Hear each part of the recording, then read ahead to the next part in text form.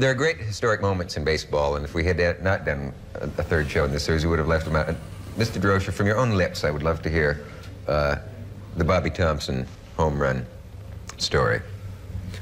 Well, we were getting beat 4-1, and we had 3 more outs, and I waited till all my club came into the dugout, and I said, you've had some kind of year, boys, and I said, you have nothing to be ashamed of, and when you walk off this field, I want your head right up. I don't want your chin down. And all during the 9 innings, Don Newcomb, which is an absolute true story, I was coaching at third base, and I'd go by Don Newcomb as he would go onto the mound, and I'd call him everything.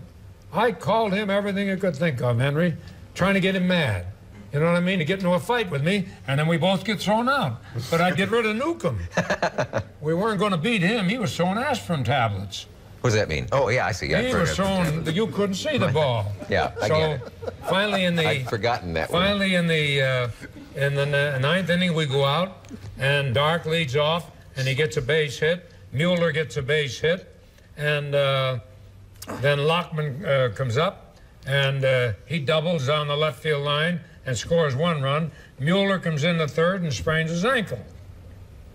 And sort of, you know, like it was broken, and he couldn't, I got to have a pinch runner now. So I picked the biggest guy in my club to come and stand over with me, because I knew Newcomb was coming after me.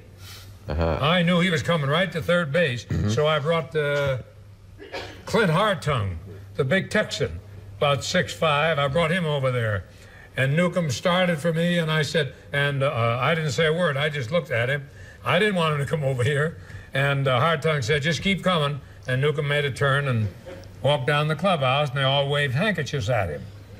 Now, the hitter that I thought would do the job was Monty Irvin. And he popped up to Hodges in foul territory in the coach's box. And then Bobby Thomson and Mays were the next 2 hitters. And I didn't know whether they pitched to Thomson or not. But on Monday, Thomson hit a home run off of Branca. And he hit it in the upper deck in Ebbets Field to put us in front 2-1. And Monty Irvin hit a home run in the 9th inning, and we win it 3-1. So I walked up to home plate, and I said, Branca remembers that you hit a slider. Didn't you hit a slider off of him? He said, yeah. I said, he won't throw that today. He'll throw you a fastball right there. That's his weakness anyway. Get him a fastball in there. And they got it in there. He took it, strike 1. He looked at me. I said, come on. Come on. He'll throw it again. And now he threw another one, but he got it out just a little bit. And he hit it in the lower deck in the Polo Grounds, which is hard to do. The upper deck is easy, but the lower deck, the upper deck hangs over. 250? Oh, like, 250? No. Yeah. Yeah, he didn't hit it over... That's harder than hell.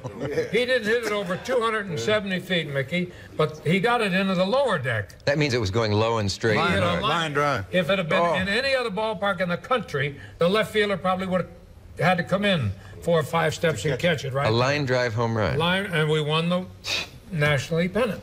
That was the home run heard around the world, wasn't it? That was the shot heard around the world, as everyone says.